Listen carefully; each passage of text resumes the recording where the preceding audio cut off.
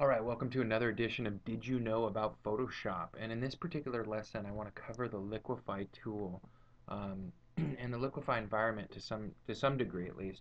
So the Liquify tool is basically this tool that has a lot of different practical applications, but I got to tell you, in my professional experience, most people use this tool to take off 5, 10, 15 pounds from any particular subject in their photograph. And that's how we're going to use it here today. And I'm not going to go through and completely slim this model down. I'm just going to go through and show you the basics of the tool, and I'm just going to slim down kind of this area and maybe her stomach a little bit, just to give you an idea how the tool works and how to use the different complementary tools within the Liquify suite. So, all of that said, I'm going to go ahead and back out here. And as you can see, we have a plus size model. And to begin using the Liquify tool, what you're going to want to do is go up to Filter and say Liquify. And that brings you into the Liquify tool environment. And as you can see here, we have a new set of tools over here that are different from our ordinary ones in Photoshop that you can see over there in the background. And our brush information is all over here. You can see what I'm using on that side. And then this is probably the most common tool in this particular suite, and that's the forward warp tool, and that's primarily what we're going to be using. So I'm going to zoom in a little bit on this model, and again I want to change this area or slim down this area. So what I'm going to do is use the forward warp tool. Now this is how a lot of people I've seen who have some familiarity with the Liquify tools would use this tool, and they would basically come in here and they would start to push things in. But as you can see, when I do that, the bar also gets manipulated. And that's because my brush is touching it, right? Now, I could try and solve that problem by using a smaller brush, and let me show you what happens then. So I'm going to restore everything. So if I were to use a smaller brush, for example, I could try and get in real tight here and, push all this in. But as you can see, and by the way, can be very difficult with a mouse, so if you don't have a Wacom tablet, this could be a very difficult process and certainly not very smooth. But what you can see here when you use a smaller brush for this is you start to get all this divoting and that you got to go in and correct, and you'd have to zoom in even further and try and smooth that out a little bit, and it just doesn't look natural. Um, and again, same thing would be for up here, and it just starts to look a little wonky, and the viewer of the image very often is more likely going to see that the image was manipulated. And that's obviously an effect we don't want, or an outcome that we don't want. So, how do you fix that? Well, the way that you fix that, let me restore this image.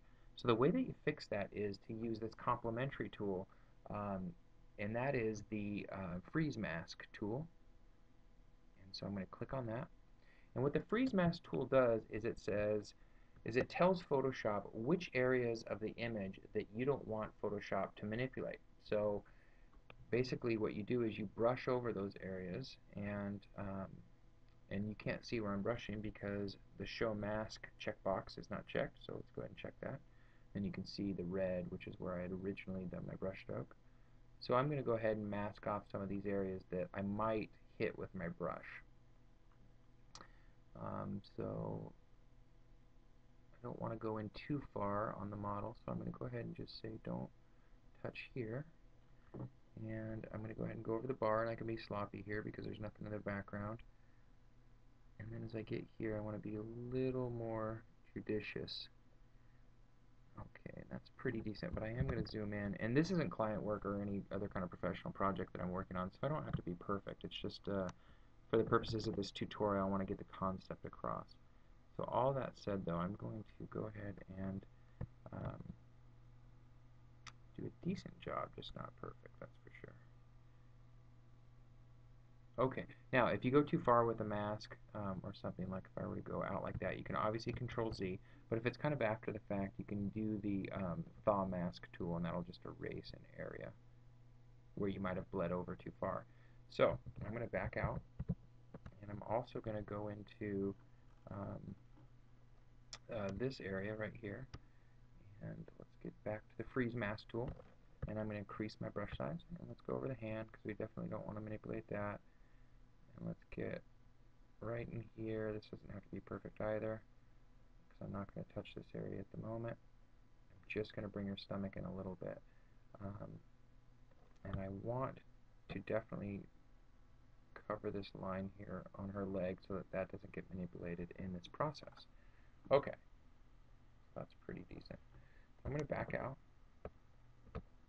And what I'm going to do, so you can see right now that this backside of the natural out of the camera image isn't perfectly smooth, and that's just, I believe, because of the outfit she was wearing.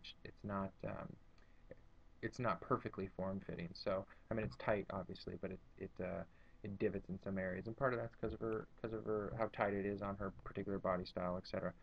So I'm going to increase my brush size because, again, we don't want those small brushes that create divots that we have to go in and remanipulate or readjust. We want larger brush strokes that are more fluid. So I'm going to go ahead and do this and for experimentation purposes, and I'm going to click on my forward warp tool, and I'm just going to start to push in the areas that I want to, where I want to thin her down. So the crosshair at the center of my brush is where all the gravity is weighted. You can certainly feel it as you're using it. And again, I'm not going to do anything too crazy.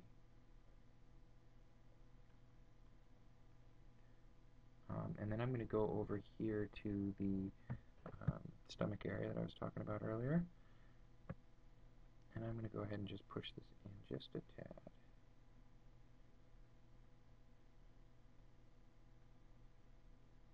There we go. And I'm going to hide my mask for a second just to take a look at it. And again, if this was client work, and I wanted to thin this model down for whatever reason, I'd obviously work on the thighs and do kind of the same kind of process with the thigh area.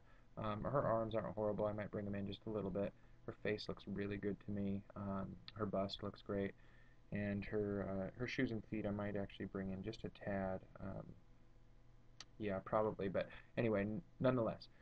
So there are other tools within this suite that you might play around with. There is the pucker tool, which sucks things in, and you could use a pucker tool. Like for example, you could set it here, and what that would do is, here I'll just show you. See how it just starts to suck it in. Now I have it all set to 100%, and I clicked really hard there, so it was very extreme. I'm going to go back to where we were, but that gives you an idea. Again, it just sucks things in. I generally prefer to push, which is why I use the forward warp tool. Equally, you could use a bloat tool for something, and the bloat tool basically expands things and blows them up, so you can do that type of thing. You could be a little bit more subtle, do that. You could use something like that from here, where you're kind of pushing it in that way. Now, it's a little bit more reckless if you ask me. I don't have as much success thinning people down using that, but it gives you an idea of how that works.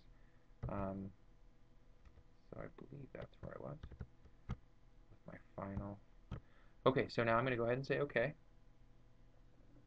And I'm going to show you the difference between the original and then the corrected version. So there you go. So there's the original, and there's the corrected.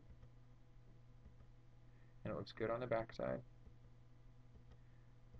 No additional indenting and divots. I didn't go in and fix them.